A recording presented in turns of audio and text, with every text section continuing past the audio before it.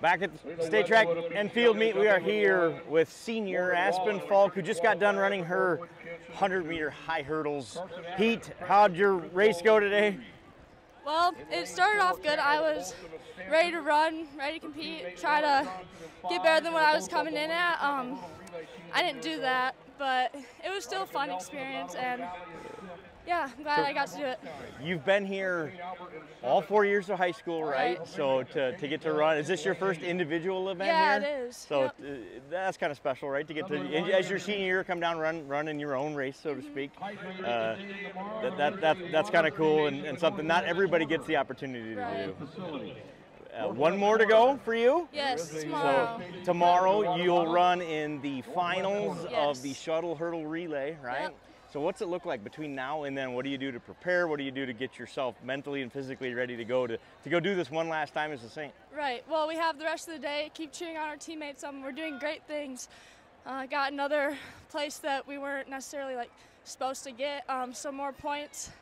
Hoping we can do well in that aspect.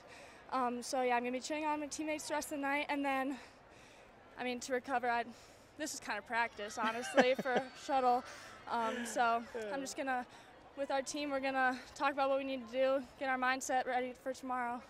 It's one of the things I think I didn't realize as a non-track athlete until I got involved, with kids and through Saints TV here, that what a team sport this really is.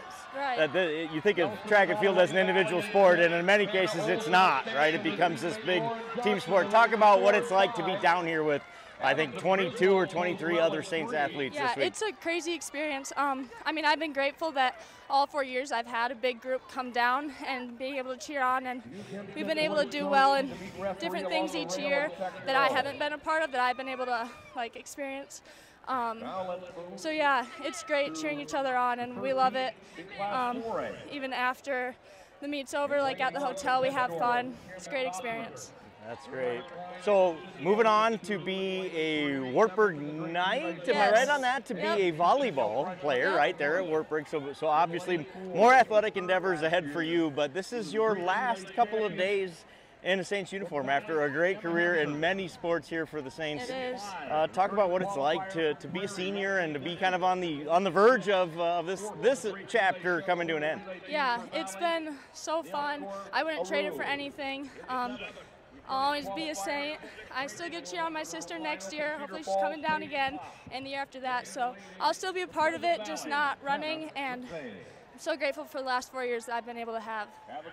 Fantastic. Congratulations on a great career and a great meet here so far. Good luck tomorrow in the shuttle hurdle final. Thank you.